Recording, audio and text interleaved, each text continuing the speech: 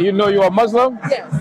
You know our people become Muslim because of slavery? No, not me. I didn't become Muslim because of slavery. No, the religion is the religion of our oppressors. It's not our religion. This is a religion of our oppressors also. No, so let me help you understand something. The main difference between an Israelite and religion is that we're not about Christianity. Christianity is different than what we do. And this book is our book, but it was just taken by the Christian during the slavery and then retaught us, right? But I'm going to prove to you that they never was reading really from the Bible. Give me Revelation 1:14 real quick. Oh, no, I'm familiar they wasn't reading from the Bible. It was their own. So that's not, then it's not the religion of our oppressors. Their own thing. So let me read this one scripture for you real quick. It's been rewritten a number of times. Okay, let me read this one scripture for you. Okay. Read this. Revelation chapter 1, verse 14. His head and his hairs were white like wool. Read up, because there's music. So this is a verse that's describing Christ. Now, all our lives, we've been given a white image, correct? Right. So while the pastor is still standing holding the Bible in front of us with a white image behind his back. But we're going to read in the Bible what it says Christ looked like. Read it again from the top. Read it out. His head and his hairs were white like wool. So it said Jesus had white, woolly hair. So woolly is in texture is black folks' hair. Yes. Read.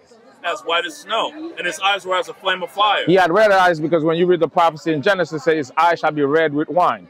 Go ahead. And his feet like unto fine brass. His feet, the top of your feet and the rest of your body is one color. And brass is what color? Okay, wait. We can I already know Isa is black, so we can skip that part. No, let's finish it. There's a reason I read that. I'm making a point. So brass is brown, correct? Yes. Read. As if they burned in a furnace. So it's showing you anything you burnt. You look like you burnt rice before when you was cooking. Oh, me? Yeah. Wow. But you've seen burnt rice before, right? Yes, yes. It turns black. Yes. So now, Christ was described in the Bible as a black man. You got the minister that went to, give me Jeremiah 14:2. You got the minister that went to 8 years. Got his. No, you're good. You're good. He's filming from this angle. Okay. So you're good. And nobody can see you. Somebody will have to know your eyes perfectly to know it's you. So, yes, the pastor Stan, he went to 8 years of school. You mean he never read that scripture? He read it. Right. There's a reason why he's not teaching it, is because he's following the religion of his slave masters who forbids him to teach us the truth, right? I'm going to show you another scripture, Jeremiah 14:2. The book of Jeremiah, chapter 14, verse 2. Judah mourneth, and the gates thereof languish. So the Bible said the true Jews are in mourning. So if the true Jews are in mourning, who the hell is in that land right now? We can get back to that in a minute. We know those ain't the Jews. Let's finish this. They are black unto the ground. What color are the Jews? They are black unto the ground. The Jews are black. So how come there's a group of people that lives in that land that call themselves Jewish? Stole it. They done try to what do you call it? They done came and took what's ours. Give me Joel 2. Joel chapter 2. What's there. But that's still, I'm aware of all of this. It's okay. If you're aware, then you know you should be with us. No. Yes. I have to be with the one that worships one God. We worship one God, which is the Almighty Father God. And I respect Isa. I respect all the prophets.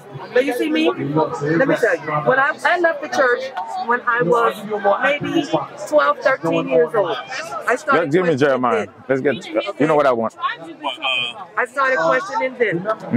So when I left the church, I became Hebrew Israelite. So you was part of the movement already. So why you left? The early part of the movement. There was too much going on during the beginning part. There was a lot of nonsense. Okay, so now that we're well established and we know we're supposed to walk in the laws of God, what's preventing you from coming back? Rob, where did I go? I'm still walking in the laws of God. Okay. Right now. So here's the thing. Being a Muslim is not going to get you salvation. Because Muslim is idolatry. No? Okay, so that's a misconception. That's a misconception you say. So here's the thing. Can you help me understand what is a Hajj? We go and we make Hajj, we make tawaf around the Kaaba. Around the Kaaba. What is the Kaaba? It's a building. It's a building. What's in the building? Nothing. So there's nothing that everybody has to kiss. No, the black rock. Okay, that's idolatry, sis. I've watched videos and Let me tell you. Sis. Even in Islam, people have put things in there that don't belong. Sis, that's confusion. What they want to do. That's confusion, that's sis. People, but that doesn't mean that's not the religion. That is the religion because of the people. No, sis. Not that kissing. Sis. If you look up the rights of Hajj, sis. it will not tell you kissing the black rock is a Muslim.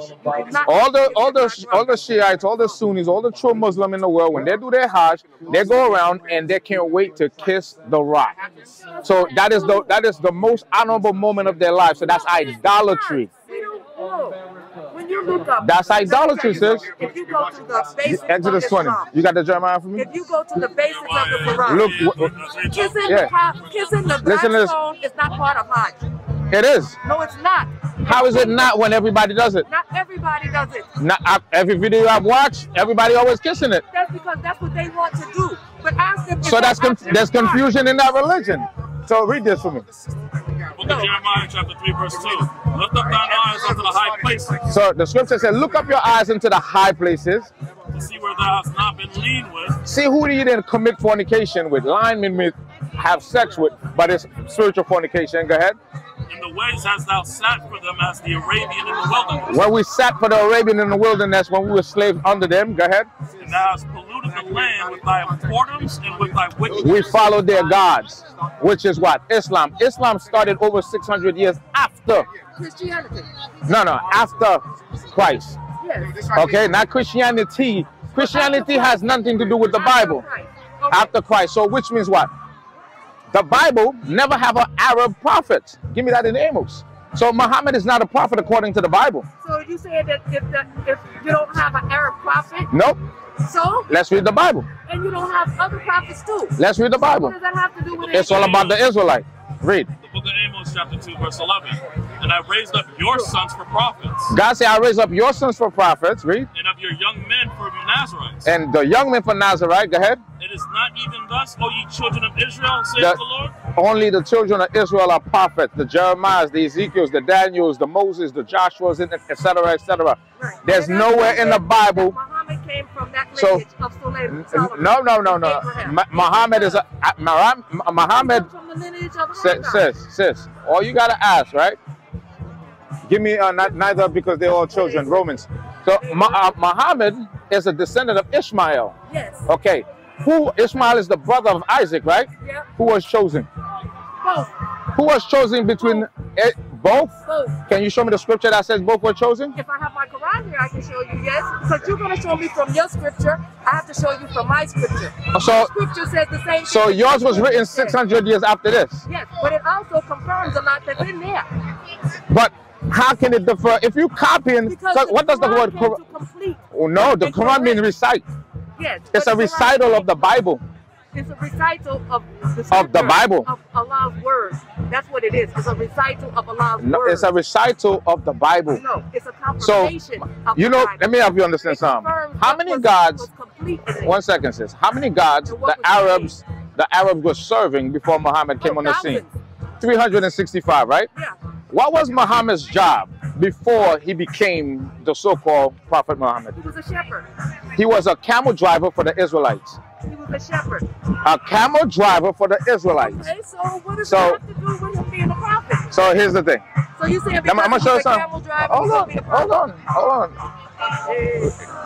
So when Muhammad was born, many Arabs were still worshiping the sun, star, spirits, and idols. The Arabs possessed 360 idols, one for each of the year, right? After Muhammad became a camel driver, he traveled to remote and intriguing lands. On his business trip, he met Jews, Christians, and members of other sects. He interrogated them concerning the tenets of their religions. He frequented the environment of the Jews and their rabbis, mostly because they were merchants and omnipresent ethnic group.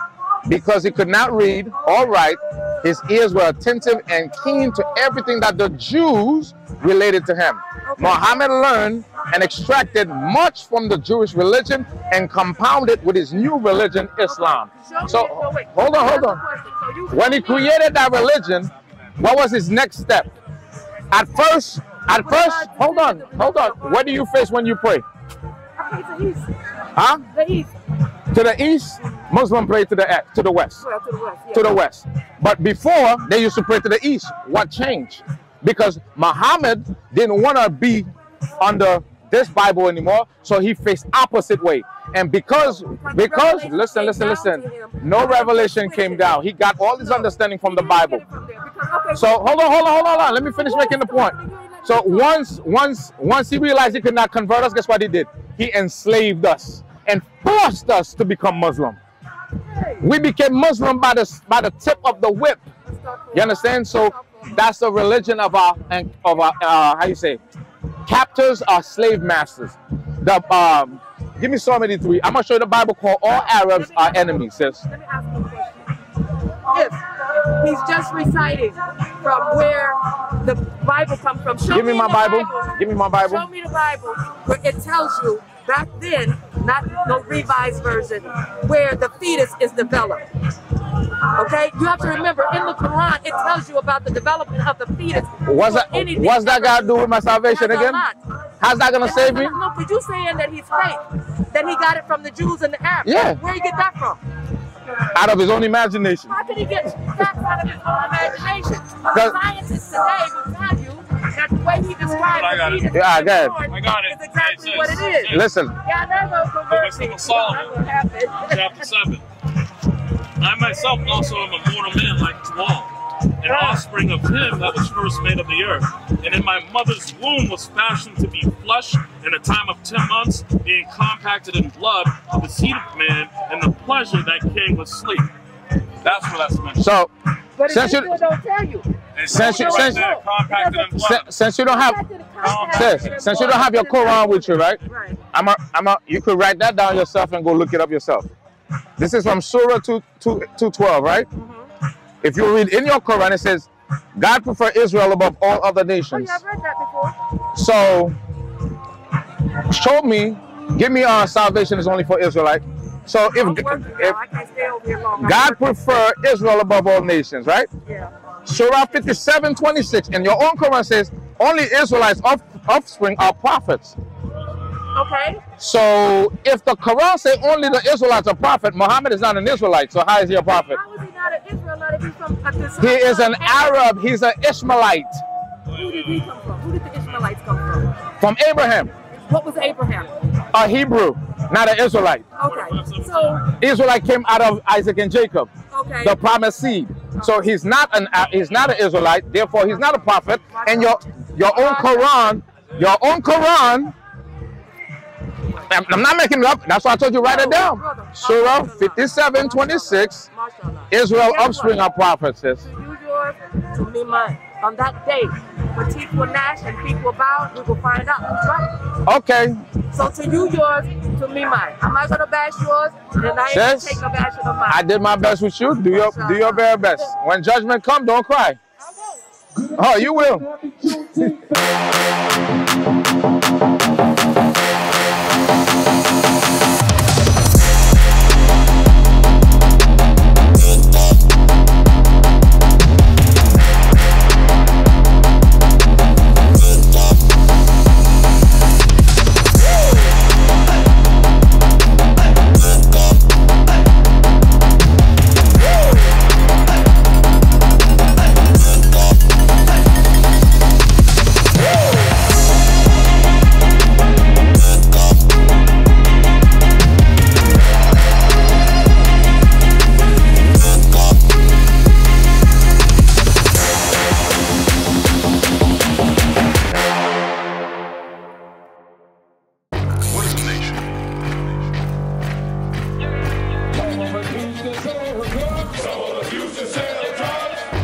Nation is men leading by example.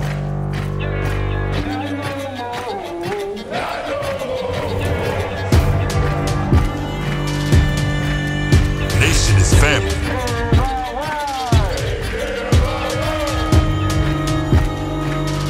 Nation is community.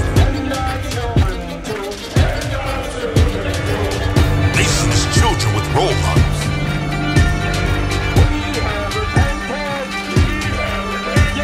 Nation is unity.